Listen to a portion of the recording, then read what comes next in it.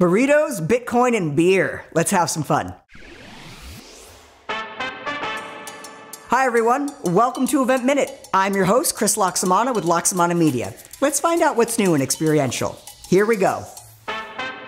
Earlier this month, Coors Pure launched their version of a beer run by encouraging fans to chase professional runners throughout Central Park, snap a QR code, and win a free beer. I've personally been training for this for months, mostly by carbo loading.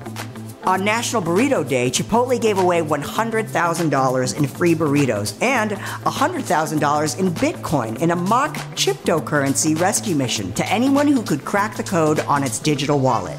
Miller Lite joined the DIY party this year by launching a limited edition candle set meant to evoke your favorite memories at your local pub. Candles titled Game Day, Beer Garden, and Dive Bar filled up your apartment with the glorious smell of peanuts, pretzels, and sunscreen as a filler until your local watering hole reopened. Sadly, the smells of urinal kicks and bad decisions were not for sale. And in agency news, sports and entertainment agency Wasserman has acquired Boston-based Riddle & Bloom, a leader in next-generation marketing. Go Team Was. Danny Wimmer Presents, a leading independent live producer, has spun off their branding department into Brandmark Agency.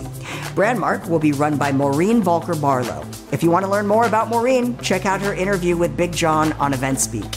Thanks for tuning in. If you've got a program or announcement you'd like to be featured on our show, email us at news@eventspeak.com or use the hashtag EventMinute on LinkedIn. This has been your Event Minute.